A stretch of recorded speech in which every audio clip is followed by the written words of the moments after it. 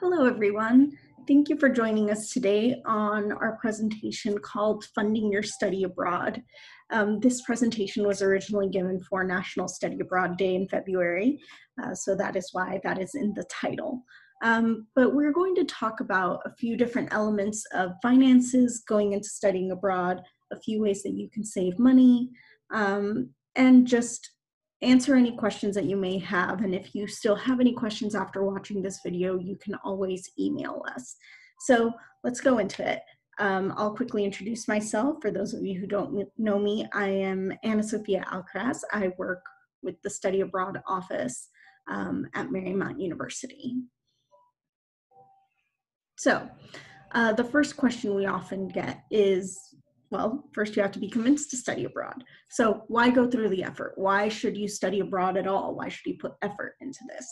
Well, there's a lot of benefits to studying abroad, apart from, the typical travel, see the world, meet new people, which is already, those are already amazing reasons to study abroad.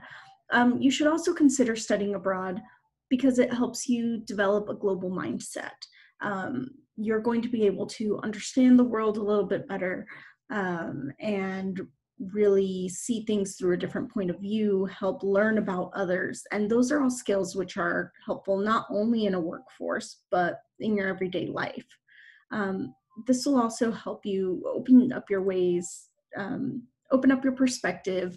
It strengthens your adaptability just because you are really you're working in a new environment, you're learning how to communicate with people with a different culture, with a different communication style, having team projects and school activities that will help you build those team building skills.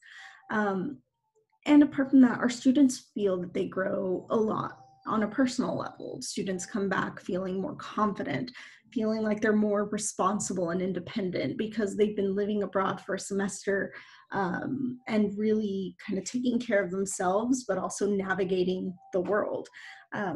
So it's a really wonderful opportunity. As for career, 78% of all employers are looking for college graduates who gained these intercultural skills, which are so key in the workforce, outside of the United States. It just gives you a leg up in the workforce if you not only studied abroad, but have it on your resume. And again, networking internationally. Some of our students have gone abroad and met people who gave them internships. Some of them have even moved abroad. So again, helps you really navigate that.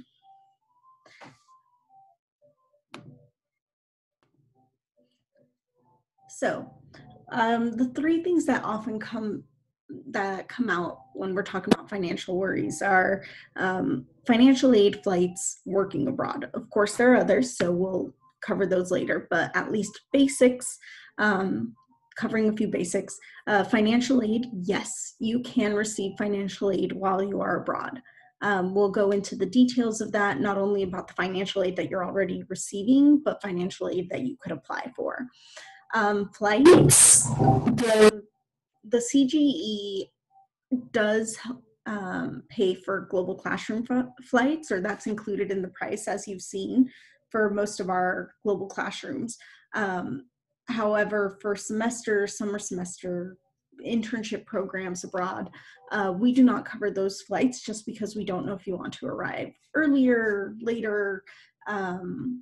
If you have a miles program with a company, we want you to have those options. However, some of our partners do offer flight vouchers, so we can talk about those and as well as other ways to save money with flights. Finally, working abroad. That is one thing. You cannot work abroad for money. That would be a different visa. And so we really do want you focusing on your studies while you are abroad. And you'll want to focus on your studies as well, because you might travel, you might explore. So while you cannot work abroad that semester, there are other ways that you can save up and find a program that, is still within your budget. So, table of contents. These are the things that we're going to cover today. We are going to cover financial aid from Marymount and talk a bit about those opportunities, as well as just, again, financial aid from the institution itself. We're going to also talk about external opportunities.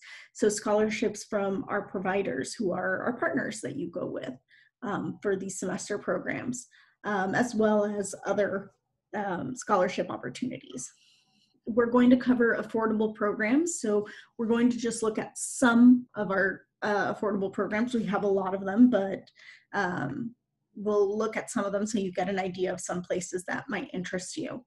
And finally, we'll go into some tips on budgeting, which is where we'll talk about flights and housing and food and things like that. So,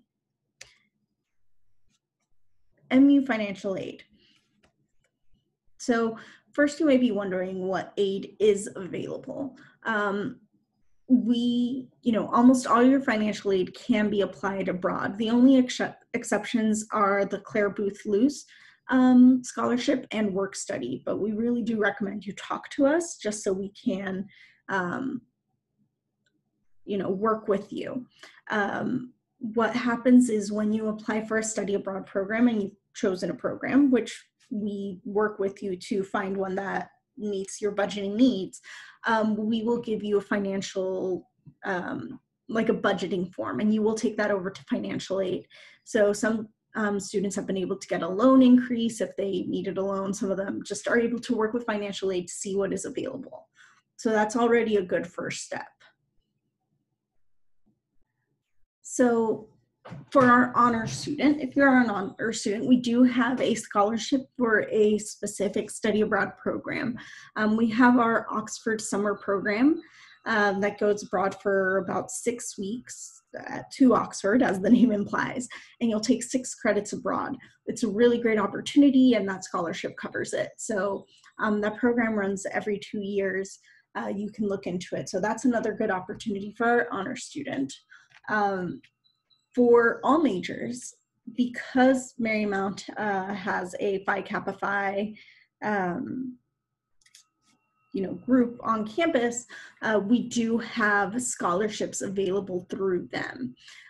So there are $1,000 scholarships. There are some requirements, so you need to have a 3.75 GPA minimum.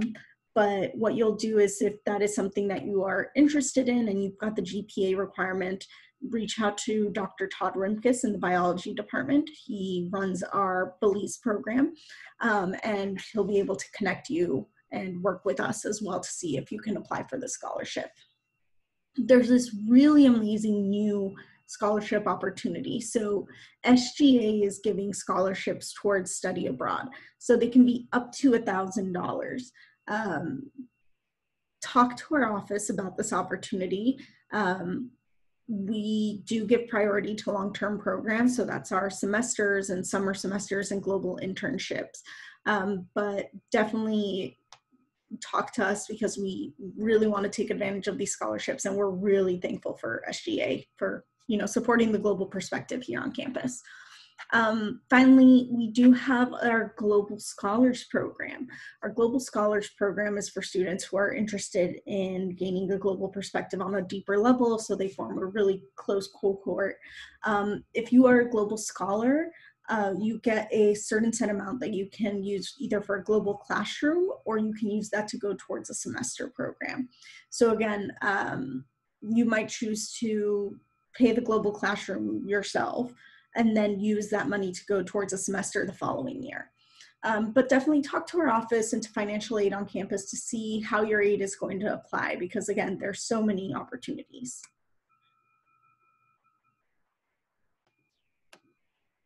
So now you may be wondering what external opportunities exist outside of Marymount, because say you already have a lot of financial aid for Marymount, but you still want a little bit more. So we've got 2 types of opportunities here. We've got the ones based on your provider, the partner abroad. And those will be like, if you're doing a program through CIEE, you'll only be looking at CIEE ones. You won't be able to look at like another provider like teen scholarships, right? But then we do have third-party scholarships. So those can be combined with provider ones that you've received. So we'll go into a couple of those. So first are partner scholarships. Now, there's a lot of information on these. I just pulled a few of them. But these are some of our partners abroad: AIFS, CEA, Semester at Sea, CIEE, ISA, and TEEN.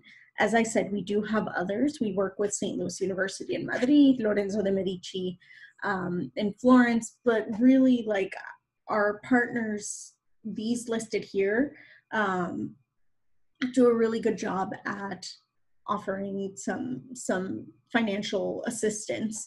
So AIFS, I know, gives scholarships of varying degrees. As the information says, it is need or leadership based.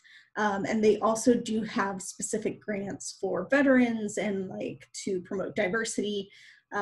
So really wonderful opportunities. CEA has a lot of opportunities as well. So merit, need, and diversity based, and they also offer flight vouchers up to $1,000. So a couple of our students have actually gained these flight vouchers, used them to pay to get abroad, and it worked out perfectly because they didn't have to, count that in their budget. Semester at Sea. So for those of you who don't know what this program is, you are living on a boat, studying on a boat as it travels around the world, and it'll stop in different countries.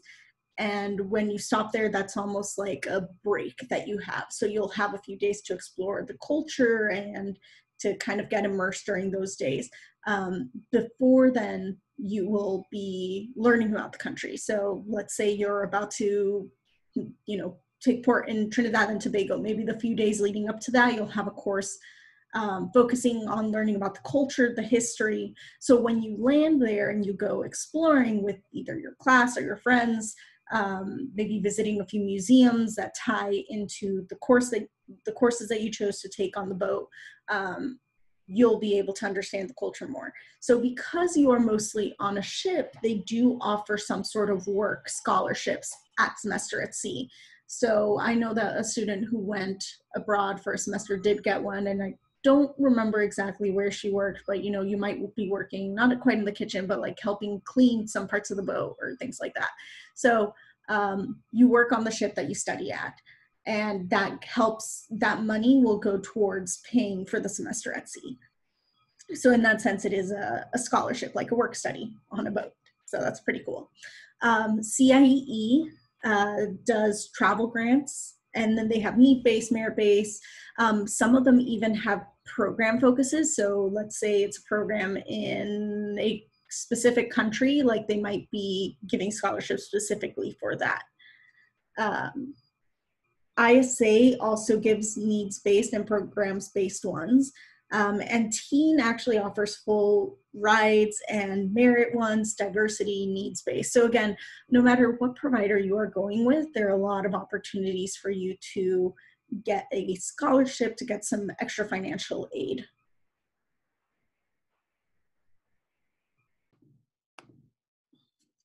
So now let's get into some of the external scholarships that we have. There is the Fund for Education Abroad, so FEA, and FEA has a scholarship that you can apply to. Your program has to last at least 28 days. You do have to be a US citizen to enroll for credit for this. But some things that you're going to need are an unofficial transcript, a recommendation letter. We really recommend reaching out to someone who has seen you in the classroom to be able to show us, show FEA that you are committed to the academics portion, and that someone who can speak to your work there. They do have an application, and then you'll also do a financial aid form to kind of explain the financial situation.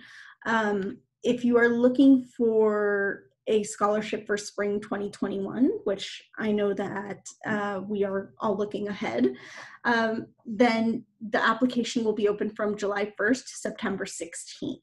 So definitely, if you are thinking about doing spring 2021, you'll want to reach out to our office before then and choose a program before then so you can start applying. It does require thinking ahead in this sense because our deadline in general isn't until October 1st. But for this scholarship, you do want to have a program in mind and to basically be accepted for the next semester. If you are looking for fall summer or the academic year of 2021, 2022, so fall 2021, summer 2021, or the academic year if you're doing a full academic year. Then the deadline is a little bit later, but still early on, as you can see, November 16th through January 20th, 2021. So again, if you are interested in applying for the scholarship, definitely start planning ahead, set up an appointment with our office. We're doing Zoom and phone call interviews or meetings. So even when working from home, we are able to meet with you virtually. And once campus reopens, we are happy to meet with you in person. Foreign awards. So these are given through the State Department, and these give preference to long-term programs, so 25 to 52-week ones, which are academic years. However, they do have scholarships for semester-long programs, which are those 12 to 24-week ones, and then they do have some preferences. So you can see on the map that countries in green are preferred.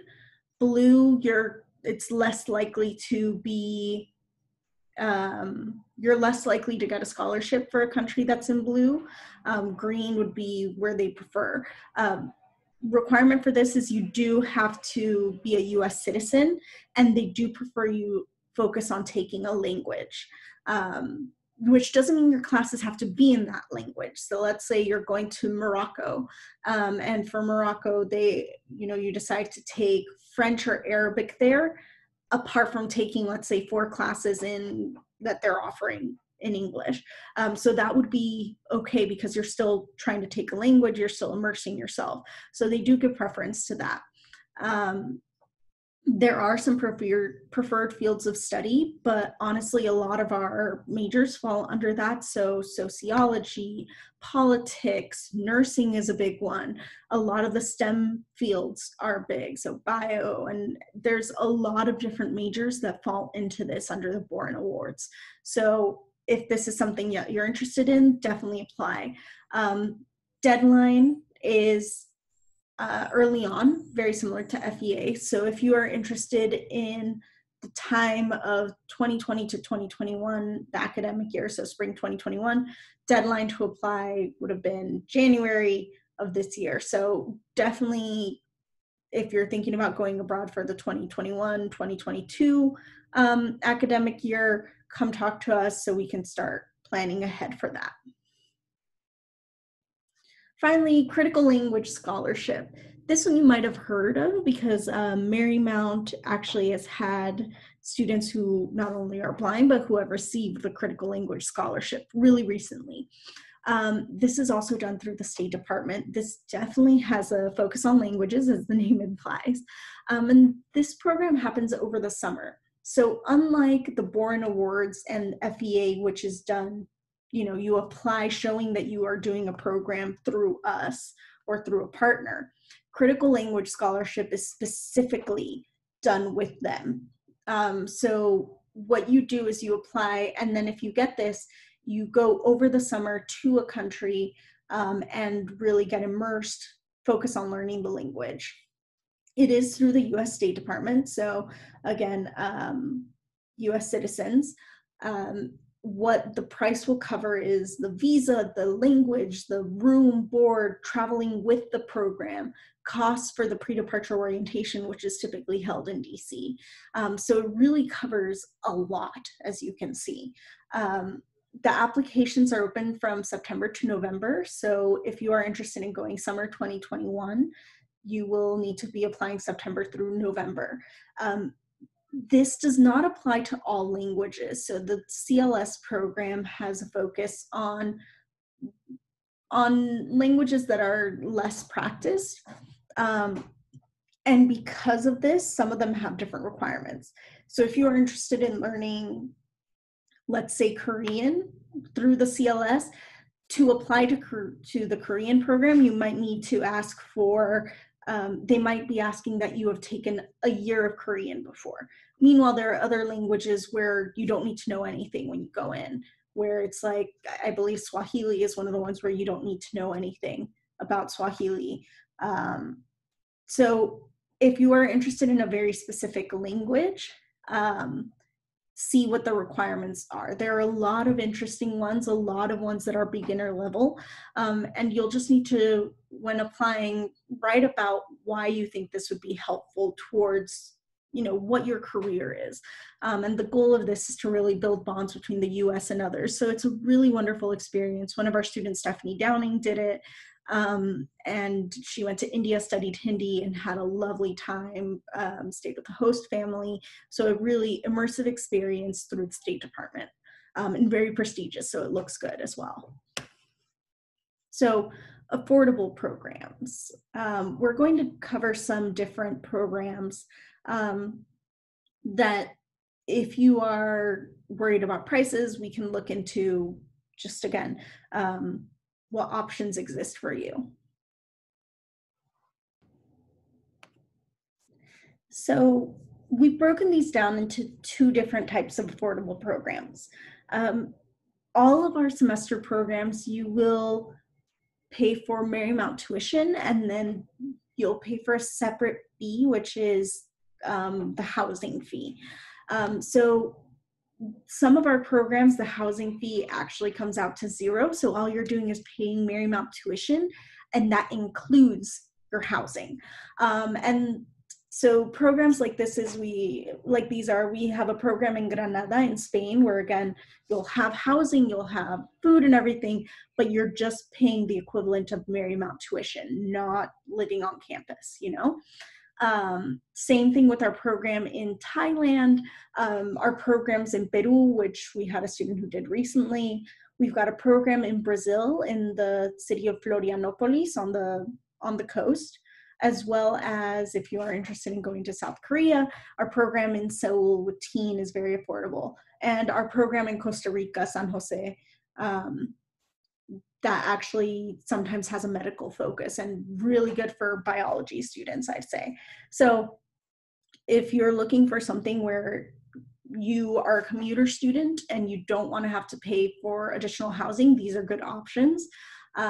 If you are someone who lives on campus and wants to save themselves some money and pay, you know, go for a semester without paying for housing, this is a great option.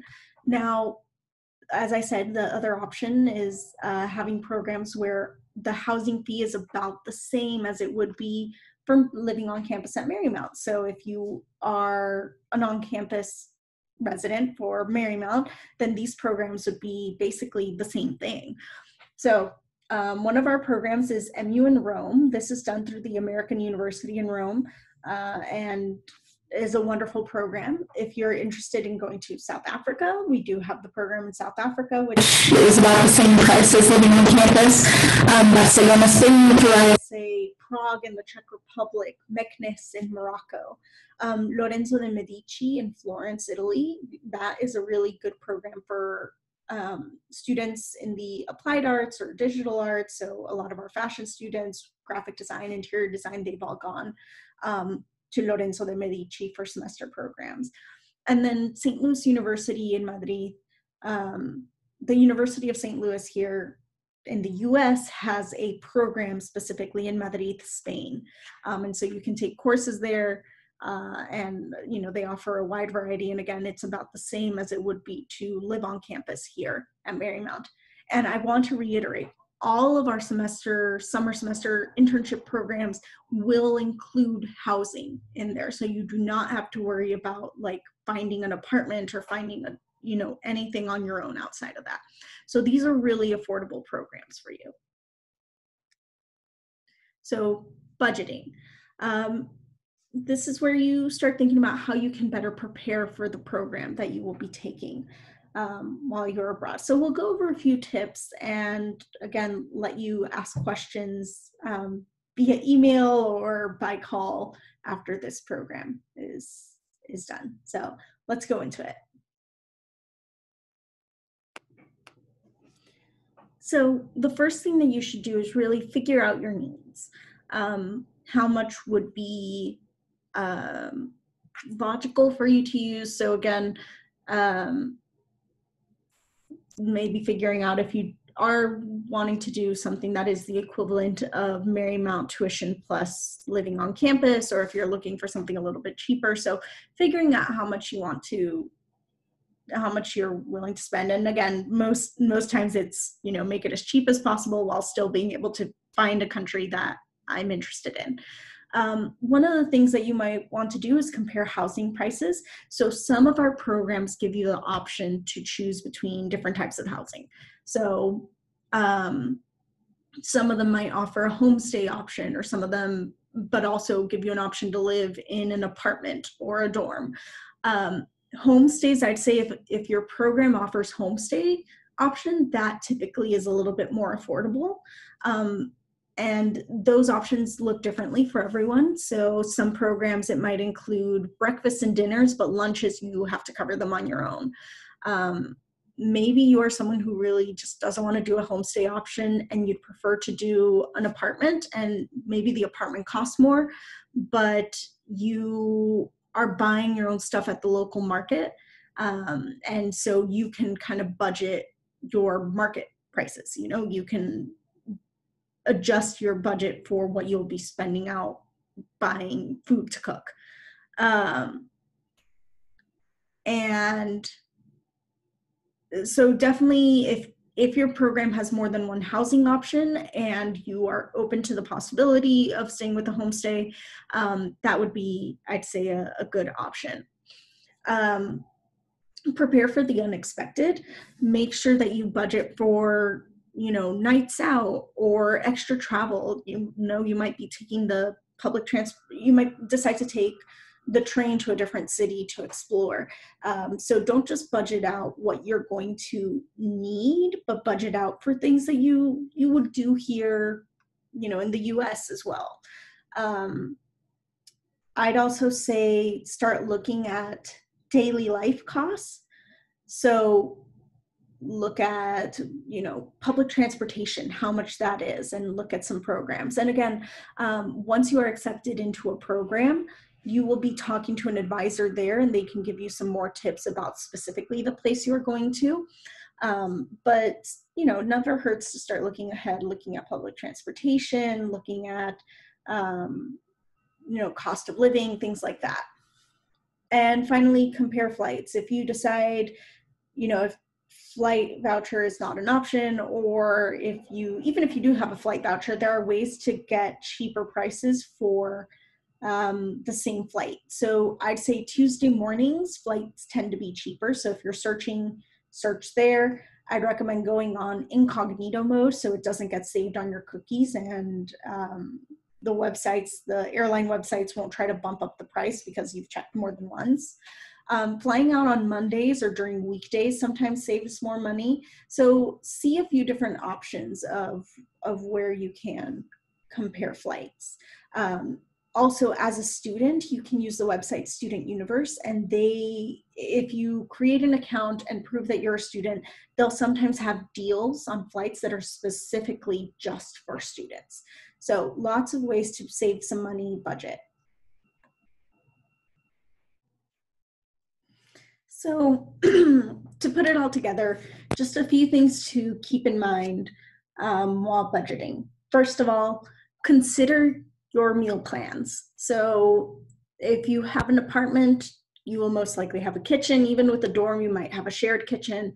So if that's the case, then you can budget for yourself and save money by shopping at cheaper markets or buying cheaper ingredients, things like that. So start thinking in that aspect. If you're living with the host family, look into what is included and then think of what you'd be wanting to have for whatever is not included. Also, it's good to have a routine. So I'd say try not to eat out at restaurants a lot. Every once in a while is good. I'm sure you're going to really enjoy wherever you are studying abroad. But think of it like studying at Marymount. You're not eating at a restaurant every day. You're not ordering Uber Eats every day or things like that. So budget as if you were living a little bit more at home and shopping in that sense. And that'll also help you feel more at home instead of just being on vacation. So the other thing is look at the standard of living and prepare for that. So look up the public transportation. You know, you're most likely, no matter where you are, you're going to be either walking or taking a bus or taking a train or something. So looking up those prices will help you. Also look up average meal prices, look up how much certain ingredients cost in some areas, just to give you an idea of what you know, what you should be expecting. And that'll help you adjust for that as well. Adjust your home life in little ways. You know, try to reduce what you're spending at home. If you're someone who goes out to, you know, goes out more, save in those moments. Um, just find little ways to adjust. Also, keep in mind that, you know, you can't work while abroad, as we mentioned.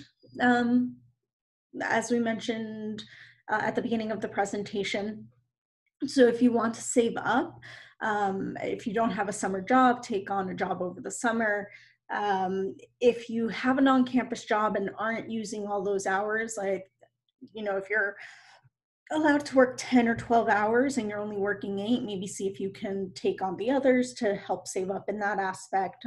Apply for campus jobs as well. Also, just plan ahead, put together all the tips that we've given you. So apply for um, the scholarship opportunities through your providers and apply for the external ones, and be saving up and look into those really affordable programs like we talked about. And again, those aren't the only affordable ones. Those are just some that we wanted to showcase. So if you combine all of these tips together, it'll make studying abroad even more financially attainable than it already is. So again, if you know, put those all together, that will definitely help. And if you can, come up with a plan with your family.